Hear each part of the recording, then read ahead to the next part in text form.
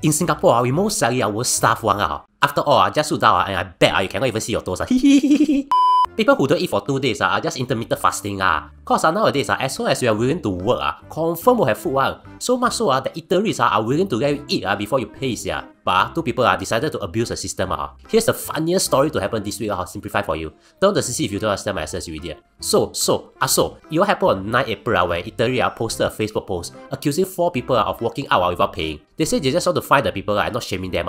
But then it escalated faster than how your colleague disappeared when the boss asked for a meeting at 5 PM. The eatery somehow managed to find the contacts of the group. Then the group suddenly become like your friend Wei Jie, whom you lent money to when you were 6 years old. They made empty promises and then put the blame on others. And then also give whatever silly reason a PMA rider will give when he or she is clearly able-bodied.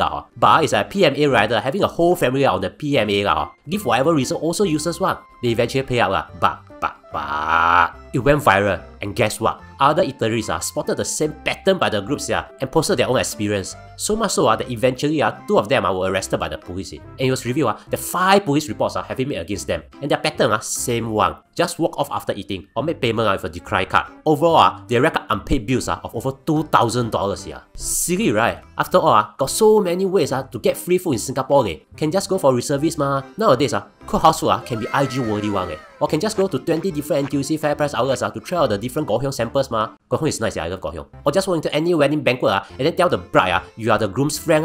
Or just don't shower and walk around Ang Mo Kio for someone to buy you food and then take an image of you for Instagram or TikTok. So many ways don't need to dine and dash in restaurants to have free food in prison. I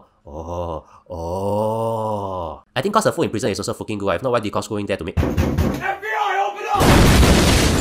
In the meantime, if you feel hungry after watching this, consider subscribing to us cause we feed you with knowledge that can keep you full. Full of shit.